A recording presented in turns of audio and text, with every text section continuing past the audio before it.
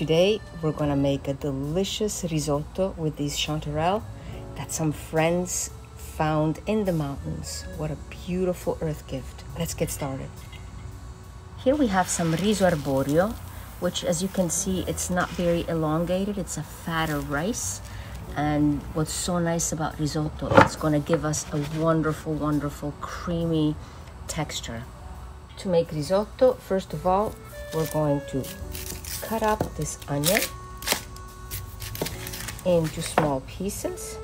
Let's get the skin off. We're gonna cut it in half and then just simply cut across like this. And the reason I'm not going all the way to the back so it doesn't fall apart, but here we go. And now we're gonna cut them this way into much smaller pieces. And you see, here we have these nice small pieces that are gonna be perfect to put into our preheated pot. We chopped up about 3/4 of the onion, and now we're going to saute it in a pan with some olive oil and a little bit of butter. Today, Sarah and I are going to use the pizza cucina, where the fire is below and it heats up this top where we already have the large pot where we'll do the risotto. And over here we have a wonderful vegetable broth. Let's put some oil in here. And this is what's so important about risotto. You put the onions in first. And we're gonna cook them until they're translucent. In the meantime, we're going to cut up the mushrooms. We're gonna get the larger mushrooms and just cut them into some smaller chunks. And these are going to be added to the onions.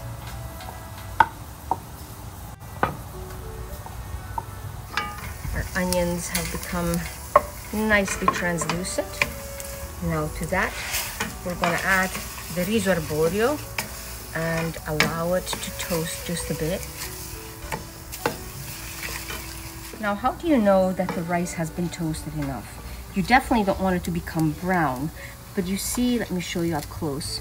Some of the rice kernels are still white. Ideally, if they almost become translucent, that's the perfect time. So there are a few rules to follow with risotto. One, first of all, heat the pan up and put the onions in there with a little butter and oil. And then when they are translucent, add the rice, and then we'll go to the next step. Now that the rice has nicely been toasted, we're gonna add our mushrooms to it. And allow the mushrooms to dance in this heat for just a little bit. Look at these colors. Oh, wow.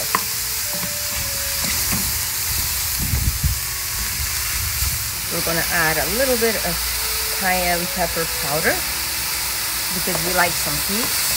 And now we're gonna have to let it sfumare, cook out with some wine. Here goes the wine. We'll give it a quick stir and allow the wine to cook out. As you can see, the wine has cooked out, and now the process of adding a bit of broth to our risotto is beginning. And this is a big secret that one must really be respectful of, is to stir it, allow the broth to get cooked in before you add another ladle of it. And it's kind of a laborious job stirring it, but boy, is it well worth it. I have not added any salt because the broth already has salt. As we're doing this, all the starches are being released from the rice, and it causes the rice to become so nice and creamy, which is typical to risotto. Let's get some more broth, add to it, and we'll just keep stirring. And this process will continue to be done until the rice is just about ready. We added our last ladle of vegetable broth, and check out this creamy broth that is in here. We're gonna cook it just a bit longer and let it cook in. And then we will show you the last very important step, which is called the mantecatura. Most of the broth has been absorbed. Now we're going to take it off the heat source and we're going to do what's called mantecare.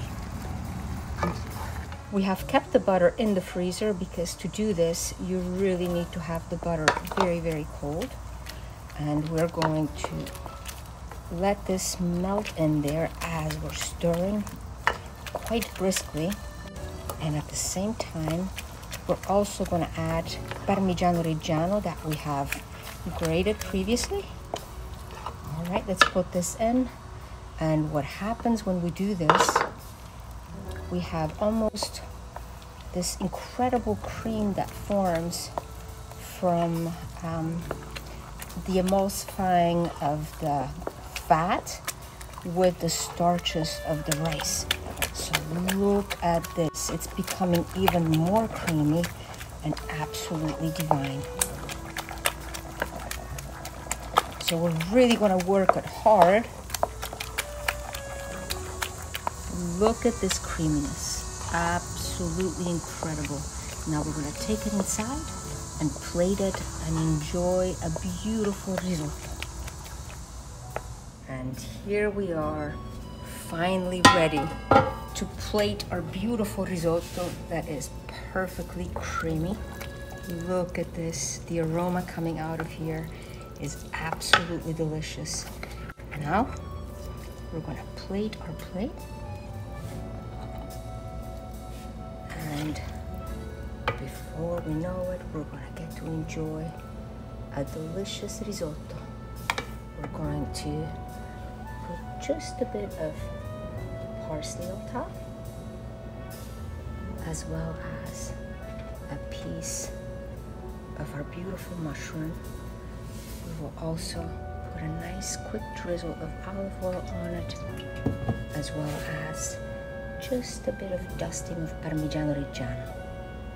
And here we are, ready to get to taste this most amazing risotto. But you know what? I'm going to add just a very fine dusting of peperoncino, and I'm going to get to take the first bite. Oh wow, creamy and absolutely delicious and full of flavor. Buon appetito!